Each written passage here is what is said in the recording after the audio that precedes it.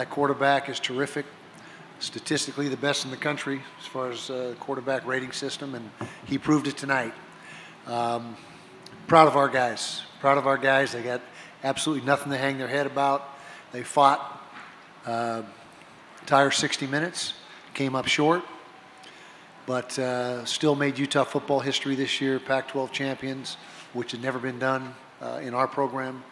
And so I told them that exact same thing in the locker room. They got nothing to hang their heads about. It's been a terrific season. Yeah, we're all disappointed that we didn't win the game this afternoon, but that's how life goes. And so, again, give all the credit to Ohio State.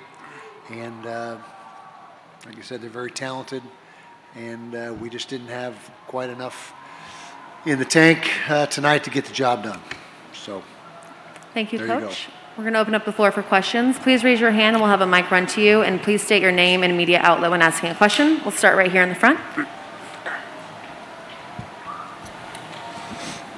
Josh Newman, Salt Lake Tribune. Kyle, on the final Ohio State drive, you had all 3 timeouts. Was there any thought to using one or multiple of them? Yeah, if we could have got them behind the chains at least one time. But other than that, all we'd have been doing is helping their cause. You know, they were making first downs or second and short, and they only had 1 timeout left. So they had to, I didn't want to help them out. It was kind of a catch-22, but had we got them behind the chains, second and long, third and long, then absolutely. And it was in the back of my mind. But the way the drive unfolded, I don't know if we got them to third down one time, but it was certainly in my mind. But when they only had 1 timeout, they couldn't afford to, you know, stopping the clock for them in certain scenarios, particularly in short yardage, would have been detrimental. Okay, we have a question in the middle. Kyle, Patrick Kinahan, the Zone Sports Network. I'm thinking, I want to get your opinion on it. This quarterback, best you guys have faced maybe since Justin Herbert a couple years ago? I would say that's probably accurate. The kid is tremendous. And like I said, the QBR, which is the quarterback rating system that ESPN uses, which in my estimation is the most accurate and the most telling of statistics for determining how well your quarterback's playing. He leads the nation, and I think you saw it tonight why. Okay, the question from here in the green. Josh Furlong, KSL.com. Kyle, what happened with Cam Rising there? Did he get knocked out, or and how's he doing? Well, I don't think he ever lost consciousness. I wasn't there right when he hit the turf, obviously. I came out shortly thereafter. But he's doing fine now, according to what the post-game report was. Unless something that we don't know about, materializes, he should be okay. And speaking of that, couldn't be more proud of what Bryson Barnes did when he came into a tough situation and led the team right down the field for the tying touchdown. Had an inclination to go for 2 right then, but too much time left on the clock. Had there been under a minute, would have gone for 2. That was the mindset. But they had a full 2 minutes, and the analytics said not to do it either at that point. So we just went for 1. But Cam will be okay, and proud of Bryson Barnes for what he did. We have a question from the gentleman in the gray. Trevor Allen, KSL Sports, for Britton and for Devin. What are the emotions going through your head right now that you guys have played your last game as a Ute? Just a lot to take in. It's starting to hit me finally, I don't want to take my pads off. Just proud of this team and this program, this university. I just have a great love for the University of Utah, and sorry. Just grateful. Yeah, just like Cubby was saying, it's obviously very frustrating, especially coming up that short. But, I think Coach Witt hit on the locker room. We've accomplished so much this year, and we banded together, as a brotherhood, this year. So it's obviously frustrating, very frustrating, to come up this short. But that doesn't take away anything that we've accomplished this year and, all the success that we've had this year. Let's have a question from the gentleman in the back in the blue. Britton, this is Kevin Nin with BuckeyeScoop.com. Were you shocked that Ohio State kept kicking off to you, and kind of walk us through your kickoff return? Yeah, well, I had an inkling that we might have a few opportunities this game, just based off of sea level, how far he kicks it. If you notice, after that kickoff return, they started kicking it short, trying to kick it to our up fullback. They kicked it out of bounds one time. So I think after that, they started to, I was surprised that very last one, but then they kind of just played a prevent, kind of contain. But that's usually what happens with returners is beginning of the season, first 3 or 4 games, you get some chances, and then after that, people stop kicking to you. So I think the only reason why is because we were at sea level or wherever, and it doesn't travel as far. We have a question from Steve up front. For Kyle, Steve Futterman from CBS News. I wanted to ask you, you brought this up about the idea of if the timing had been different, you might have gone for 2.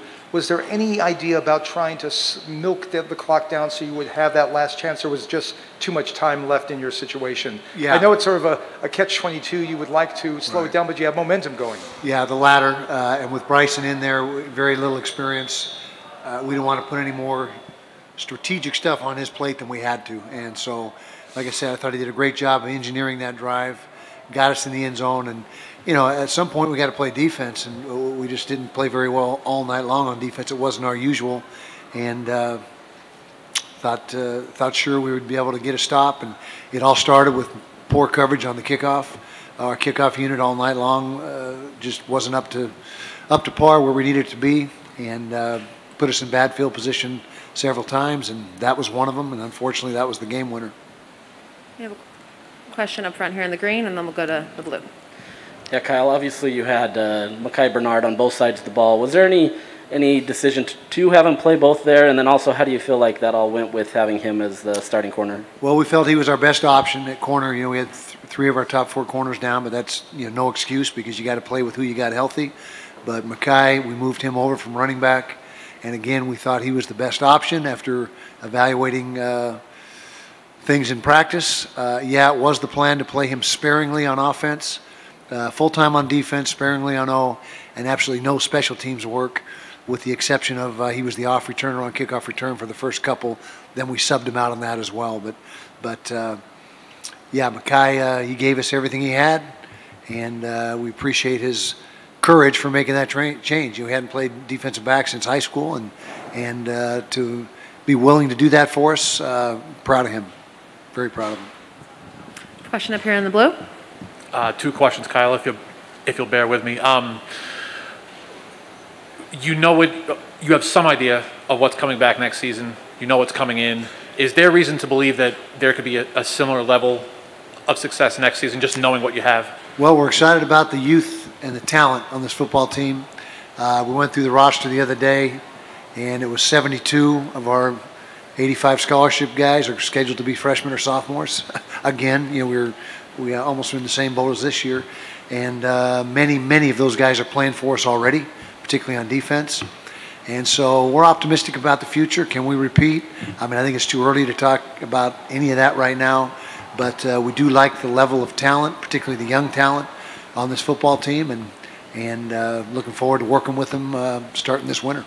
And just to clarify, was Bryson number 2, and was Jaquindon available tonight? JJ was available, but Bryson was number 2. Yep. We have time for 2 more questions. We have one up here in the front with the white jacket.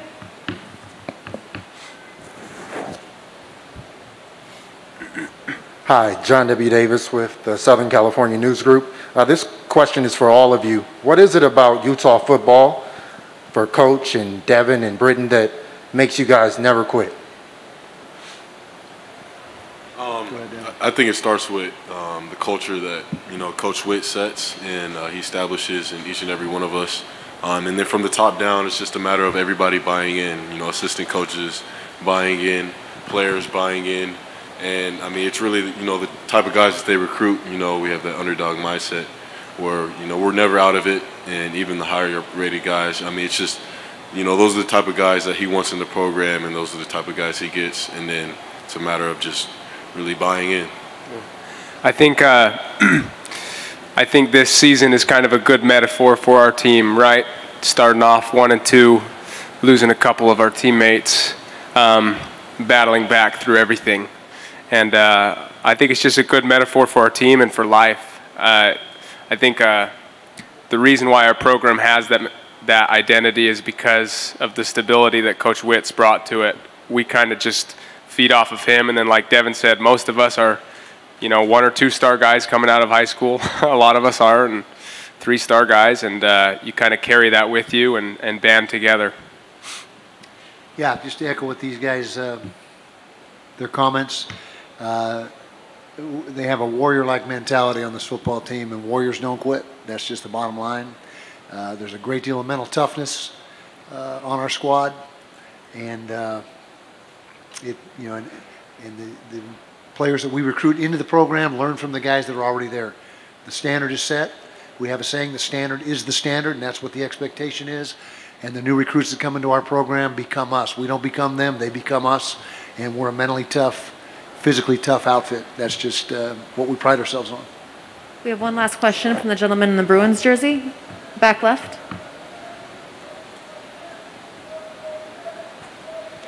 Eric Lampkins II, Culver City Observer. The passion that you all play with is evident. Result, throw it out the window. What is it that you guys love about the game of football? Who's that directed to? For all of you. Go ahead, guys. What do you love about the game of football? Oof. That someone my size can go against someone his size.